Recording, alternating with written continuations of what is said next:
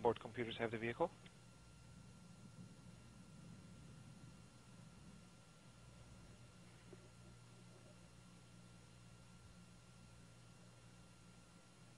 T-minus 45 seconds.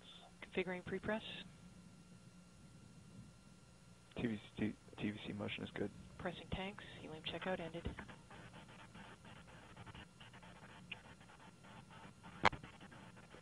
T-minus 30 seconds. First stage at pressure.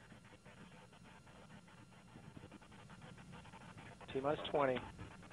Stage 2 at pressure. T-minus 15 seconds.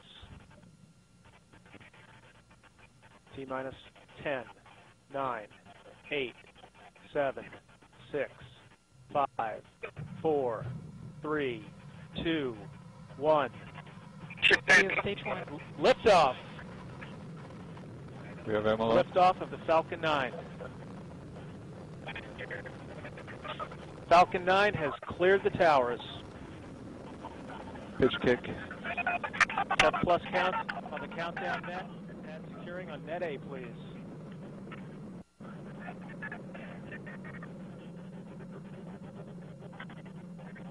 Gravity turn. First stage propulsion is performing nominally. We have telemetry lock on both stages and power systems are go. Guidance is nominal. Vehicle is at 440 meters per second inertial speed. Altitude 3 kilometers.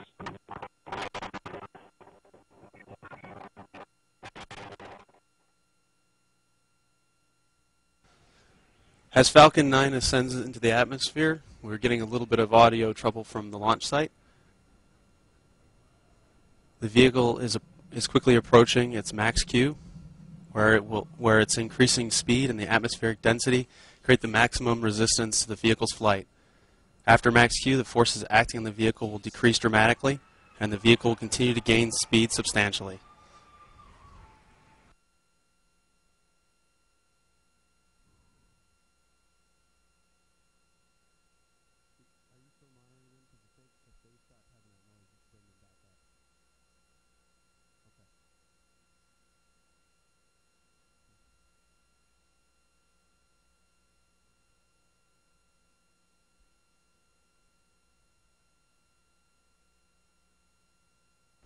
As the atmosphere thins, the exhaust plume will begin to expand greatly and take on a darker color as the lack of oxygen prevents afterburning of the plume.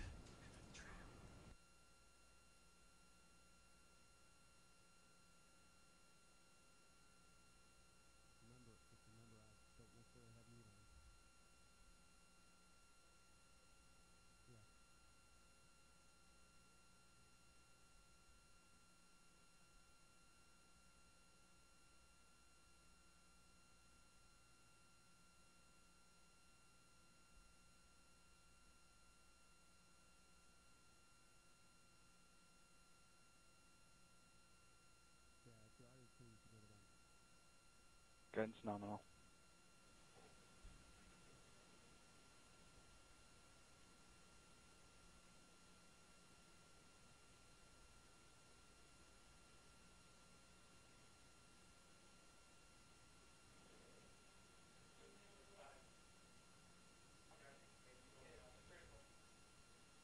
Approaching MECO 2.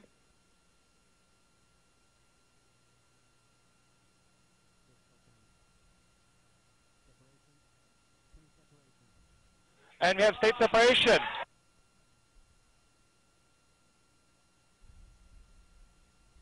And state separation is confirmed. MVAC chamber ignition confirmed. And we have a clean stage separation and the second stage ignition. The Merlin vacuum engine has begun lifting the second stage and dragging into orbit. As you saw, there were several stiffening rings on the MVAC nozzle expansion skirt that fell away as designed. The vehicle has an inertial velocity of 3,500 meters per second, altitude of 140 kilometers. Let's turn off FireX. No, MVAC is performing nominally. Yep, back on. Guidance is nominal. And we have nominal avionics operation at this point. Stage 2 and MVAC engine performing nominally. As the second stage continues its flight, you will see one of the roll control actuators wiggle back and forth on the center of the screen. That's simply the vehicle correcting its trajectory as it continues to orbit. Second stage continues to perform nominally. Second stage avionics looking nominal. And we have telemetry lock. Guidance is nominal. The vehicle is currently traveling at 4,000 meters per second at an altitude of 189 kilometers.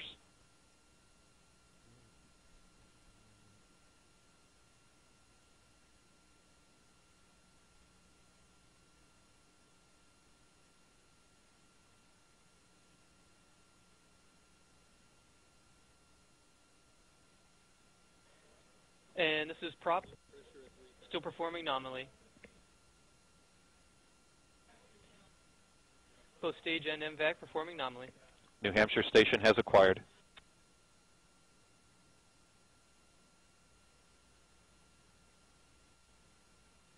As expected, the radiatively cooled expansion nozzle of the engine is glowing red hot, and in some places even white. This is expected, and it is designed to operate just like our Falcon 1 vehicle.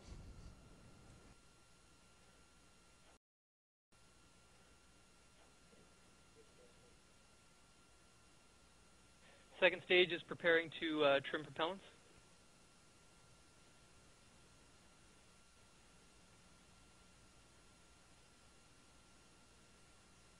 Pump house is good. MVAC actively trimming, performing nominally. And we have second stage telemetry lock, and power systems are nominal. Guidance is still nominal.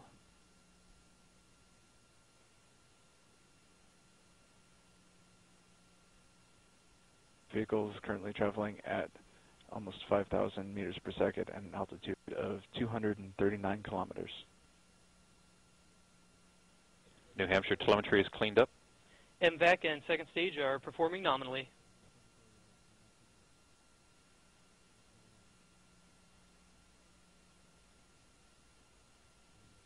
LC, we got grass fires all the way by the hangar. South camera.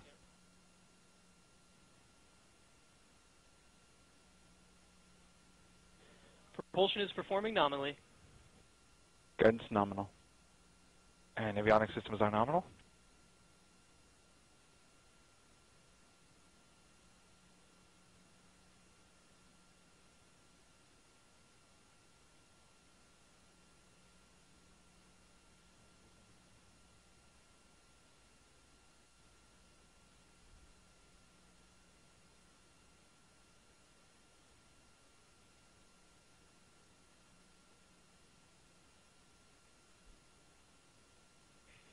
Second stage and MVAC performing nominally.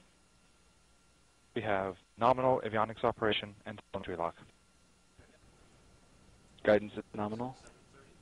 As the vehicle is approaching the horizon, as viewed from the launch site, we may lose video signal, or it may become degraded. 1 minute of nominal CECO1 time. MVAC and the second stage continue to perform nominally.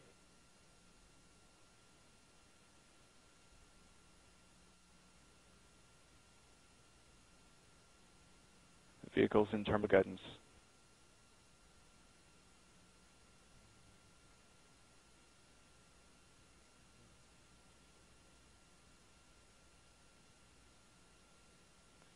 The vehicle is at an inertial velocity of 7,000 meters per second at 256 kilometers altitude. Second stage is approaching CECO1.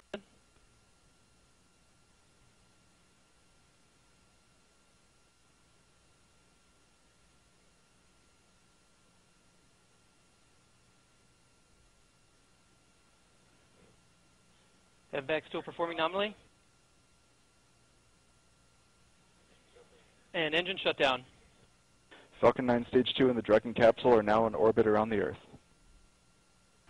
And with the shutdown of the second stage engine, SpaceX's Falcon 9 has achieved Earth orbit.